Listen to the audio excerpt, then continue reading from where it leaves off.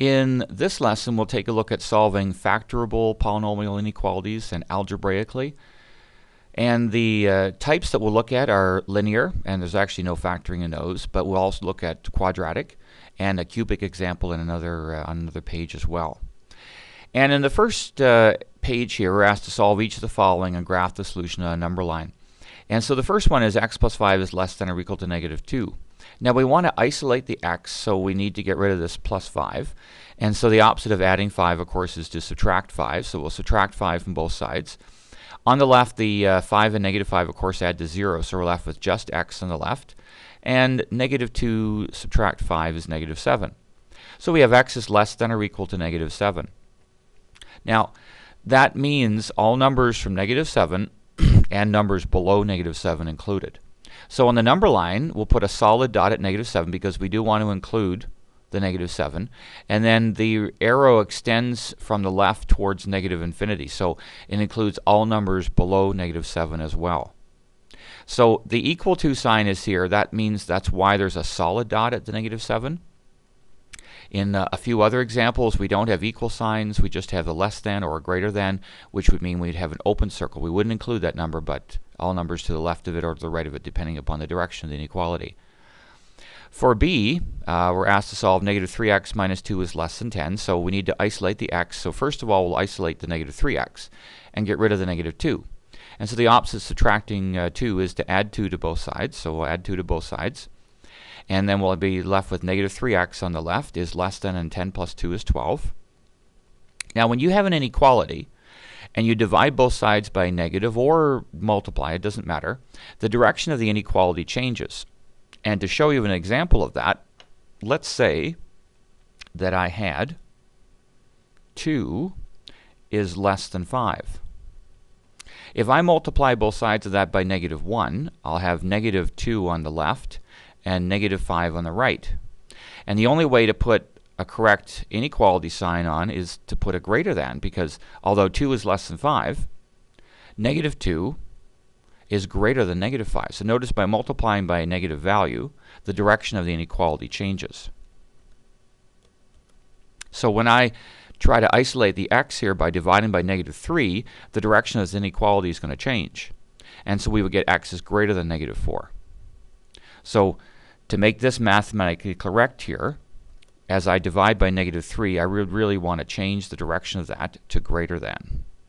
So x is greater than negative 4 is my solution. Now, so that means all numbers above negative 4. Now, we do not include negative 4 because negative 4 isn't greater than negative 4. There's no equal sign here. So that's why we put an open circle on negative 4, and then the arrow goes towards the right, which means we're talking about numbers bigger than negative 4.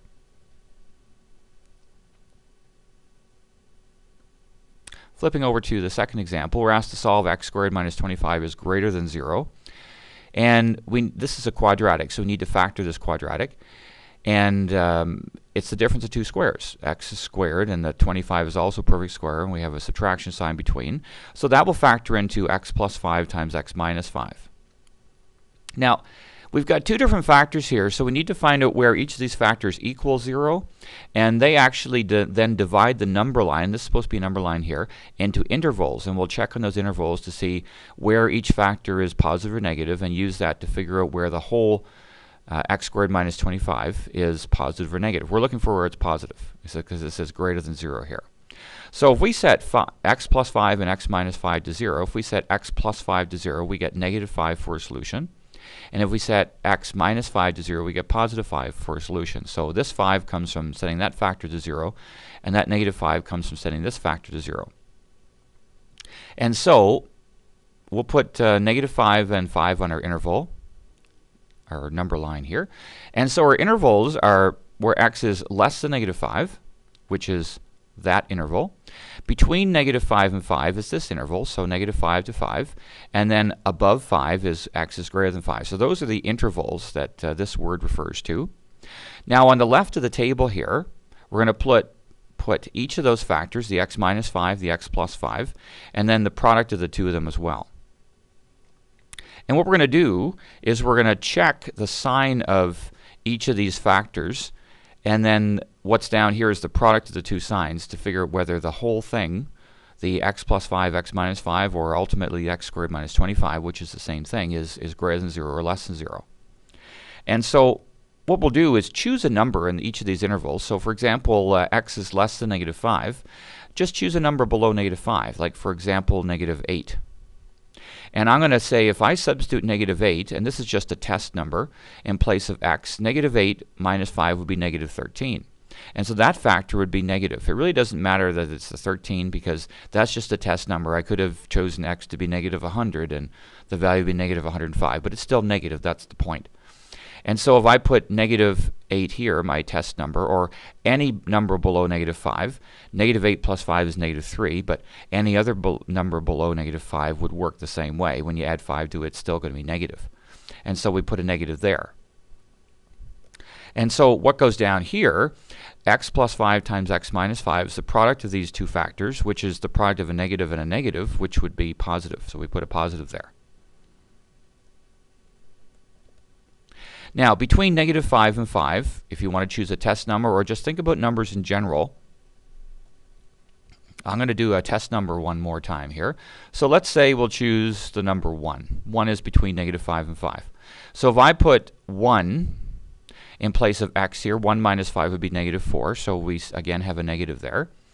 But notice that the next factor, if I put 1 in place of x, 1 plus 5 is positive. And so we get a positive for that factor. That factor has changed sign past the negative 5. And so what goes down here is the product of a negative and a positive, which of course would be a negative. Now let's not do the test number for the last one.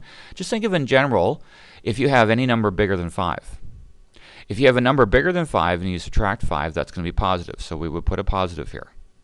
If you have a number bigger than 5 and you add 5 to it, again, it's going to be positive. So we have a positive here, and the product of a positive and a positive is, of course, positive.